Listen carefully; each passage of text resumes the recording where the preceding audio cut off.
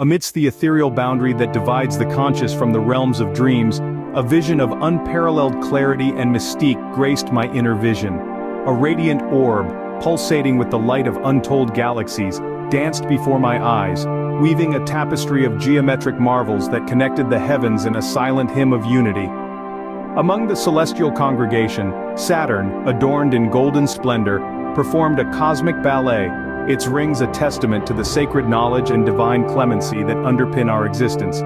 This vision, a celestial symphony, revealed the interconnectedness of all creation, stretching from the intimate intricacies of our solar system to the vast reaches of the cosmos. Awakened from this trance, I was propelled into a state of heightened awareness. My convictions of the manuscript's completion shattered. The revelations bestowed upon me demanded a renaissance of thought and a re-evaluation of the wisdom contained within the sacred texts. My studies took me back to the Genesis narrative, exploring the depths of its Hebrew origins to uncover truths long veiled.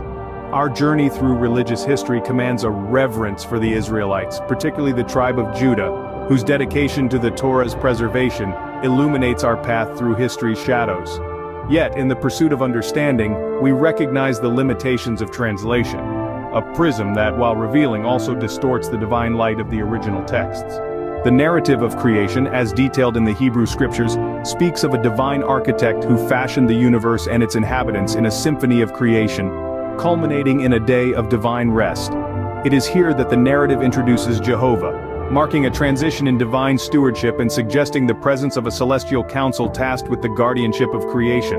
The Hebrew letters, Yod, He, Vav, and He, encode a profound symbology, connecting divine wisdom with the celestial bodies of Neptune, Uranus, Saturn, and Jupiter, respectively.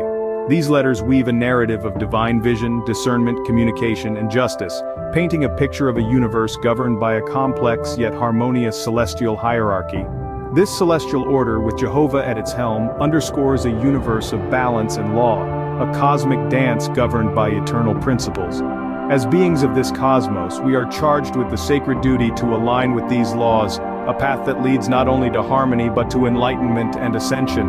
The journey of humanity, marked by moments of both serenity and turmoil, poses the eternal question of our existence within a realm of beauty and love, unmarred by malevolence.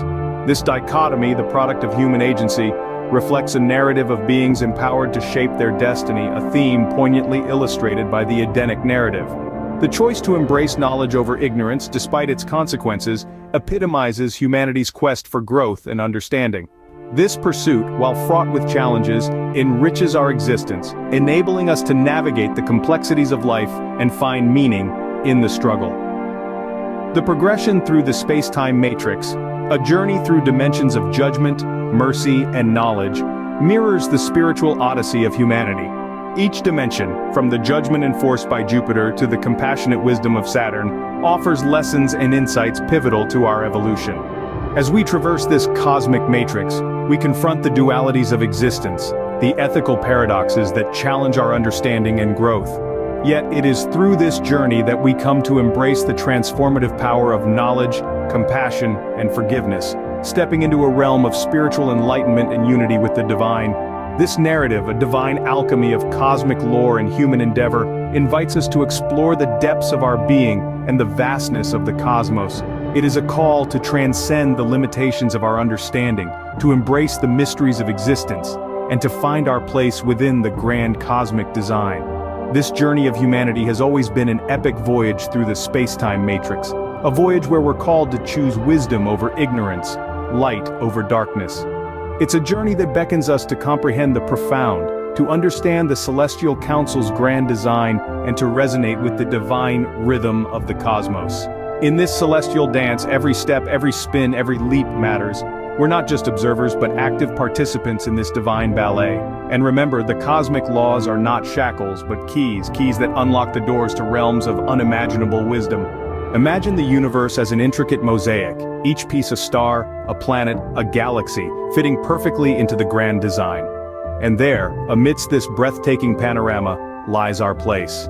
We are not aimless wanderers in the cosmic wilderness, but purposeful travelers. We are born of stars, bound by celestial laws, and driven by divine enlightenment.